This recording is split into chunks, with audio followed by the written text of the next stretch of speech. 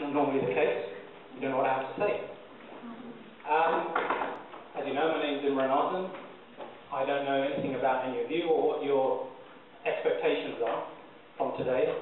So to keep everybody on their toes, I was going to pick on people when I could see them. That's all right, don't worry about the lights. Just 1 minute. I'm an economist, I'm not an engineer. Just 1 minute.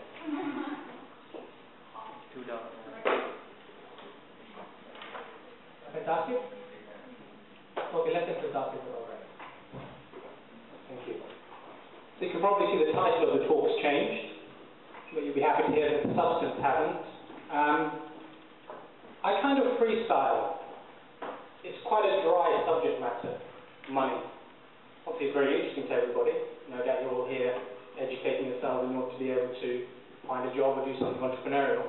But the actual credit crunch, who here has been to talk on the credit crunch in the last 6 months? Quite a few of you. Who here is from a financial background or is studying something from finance? Could put them a bit higher? Okay. Right. So you guys are the experts, so I'll be able to pick on you, right? Thank you for volunteering. Okay, so what are you going to experience over the next 45 minutes? Well, I'm not too sure, but I'll give you an idea. This is about the origins of money. This is about the origins of the credit crunch, so we'll be going back to 2007. We're going back to the 1600s as well. We'll be looking to the future. Not literally, of course. And we'll be trying to draw some understanding out of what's been happening recently. And really going to hopefully walk away with more questions than answers. I was at university a long time ago, as you can probably tell. And I went to university thinking that it was going to provide me with the answers, but actually I don't think that's what it's there to do. It's there to provide you with some direction, but with more questions once you've left. As long as you know where you're going, then you should be able to answer those questions. So this is part of that, and hopefully you get some value from this. Okay.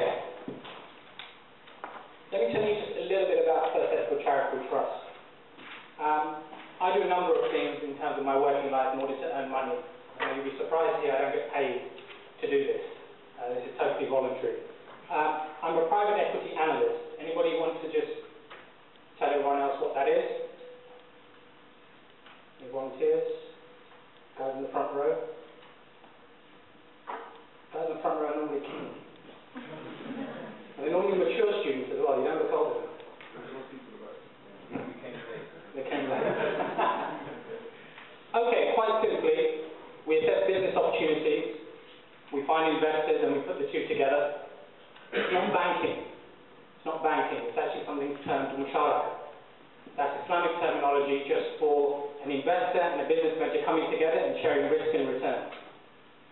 Okay, it's one of the fundamental principles of Islamic banking. But you're not going to hear much in the way of Islamic terminology today, so I don't think it's necessary. See, the principles of Islamic finance are universal. There's no need really to couch them in overtly Islamic language. That's not to say, we're hiding from anything here, but in order to start any myths or any barriers about this, we'll talk it in general terms without the jargon, so that we can try and impart as much understanding as possible. I'll try and pitch it at the right level as well. Obviously, some people will be a bit low, some people will be a bit high, but hopefully we'll get the mean. The Charitable Trust was established in 2002 in order to raise the level of education relating to Islamic finance principles within various levels of society, both Muslim and non-Muslim as well. So this is totally inclusive. This is the kind of thing we do on a regular basis. This year alone, we presented at Edinburgh, Oxford, Bristol. On Thursday, we'll be in Manchester. A few weeks' time, we'll be doing Southampton and Portsmouth. I get the task of doing all of that. I enjoy it. I like engaging with you guys.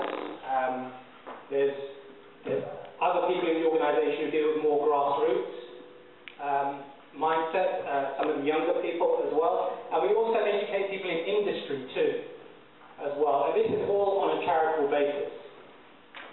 So hopefully that gives you a clear idea as to what we are about. Okay.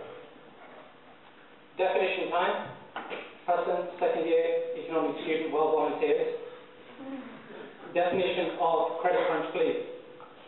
I'm here to take a question to people rather than No. Definition of the credit crunch. Don't worry, you can't get it wrong. People were short of money, and the world was coming into an end. Maybe 2012. Okay. Doomsday, yeah, you could say that. Anyone else?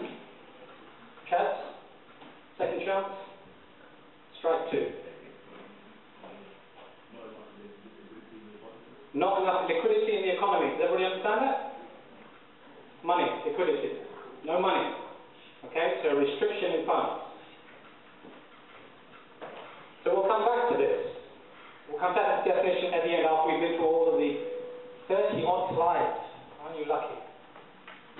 A sudden reduction in the availability of commercial credit which occurred around June 2007. Okay? Pretty dry definition. So let's have a look at exactly what happened. Okay. So, go back a few years. Banks are doing very well. Sorry, is this at the right time? Is this booming a bit, vibrating? Can you hear me if I just talk like this? No. I think it's better with mic, but... Okay. Fine. So banks are making a lot of money. So on the left-hand side here we have the subprime mortgage market. And on the right-hand side we have banks selling CDOs. Anyone CDOs? Yes, sir. Collateralized debt obligation. Very good. Collateralized debt obligation. First rule of finances, jargon is involved to keep you from understanding exactly what is going on. Okay? That simply means that let's say there are 10,000 people in the subprime mortgage market.